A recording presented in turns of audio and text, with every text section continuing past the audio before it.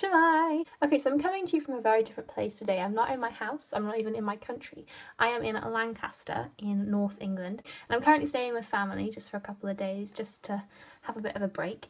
But whilst everyone's out of the house and I'm supposed to be revising, I thought I'd make a very quick video just talking to you about my current reading slump and then how you can kind of get out of a reading slump. So I'm in one at the moment because I have been reading a lot of short books. As I've said, I have read We Should All Be Feminists, Metamorphosis, We've Always Lived in the Castle. They're very small books, all under 150 pages. But I also am currently reading Lord of the Rings, and it's very, very different. It's harder to get through than I thought it would be. I really enjoyed The Hobbit. I really loved the characters and the pace that it moved at, but it was a children's book, so I can kind of see that there's a bigger difference there.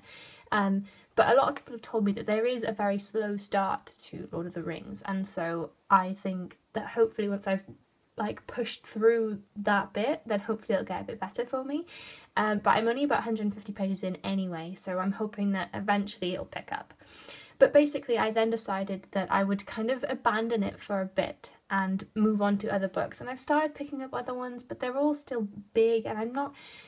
When you go into a book, you want to enjoy it. The reason why you pick it up is so you will enjoy it, and the books I've been picking up I know that I'm not going to enjoy, so it's a bit pointless to pick them up. So I decided that I would finally finish off the Mortal Instruments series.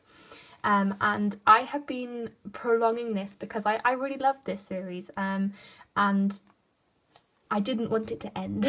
This is the final one of the Mortal Instruments, so with Clary and Jason, them lot. I'm really sad that it's going to end, but I'm also really glad that I've picked it up because it's what I need at the moment. I need something that I'm going to be interested in, something that I'm comfortable with, a world that I can just fall back into easily. And so hopefully this'll cheer me back up. But if you don't have one of those worlds that you can just easily fall back into, then I've kind of got 8 tips to help you, to ease you back into reading. Okay, so the first one is go to a bookstore or a library. Just go and surround yourself with books, because that's one of my favourite things to do anyway. I work in a bookstore, and so I get to be surrounded by books on a weekendly basis. I get paid for being surrounded by books, and so that's kind of my way of just falling in love again. Number 2 is reread your favourite book. If you know there's that one book that you just love that will capture your imagination and will take you away, then read it, reread it, and reread it again and again and again, if that's what you need.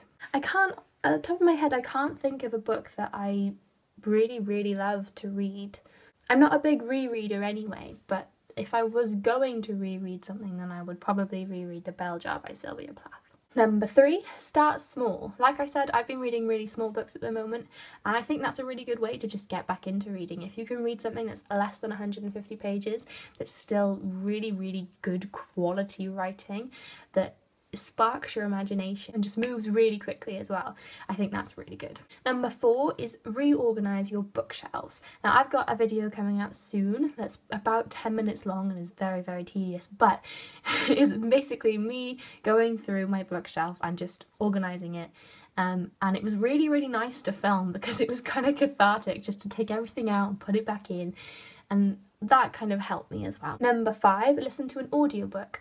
Now I don't think I've ever actually listened to a whole audiobook, so that's a goal for me. But if you're one of those people that can read audiobooks and enjoys them, then do it. It's something you can do whilst doing other things as well. You can put one on in the car, you can read one whilst cooking, whilst baking, whilst doing loads of different things. You can even do it whilst revising. It might take your mind off it, but... Number 6, try a bit of non-fiction, because I realise whenever I'm in a bit of a slump, it's because I'm not finding a fiction book that I'm loving. If there's a non-fiction aspect that you're interested in, like feminism or, for me, linguistics, find a new book that will spark your interests, that you can learn something new about, and it doesn't have to be fiction all of the time. Contrastingly, number 7 is to go for one of the hyped fiction books. If you haven't read Me Before You or Girl on the Train, if you haven't read either of those, I'd highly suggest that you do, because they're very good. I enjoyed them. But the thing is that they were very, very consumable, very easy to read, and that's what you need sometimes.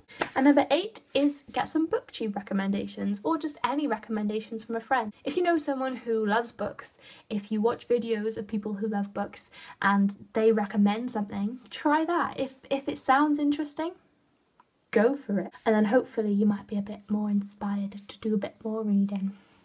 So they were all my tips for you, and I hope they help. I hope they help me, if nothing else. And yeah. So the word for the day is to try. In Welsh it is trio or ceisio, because you got different ones.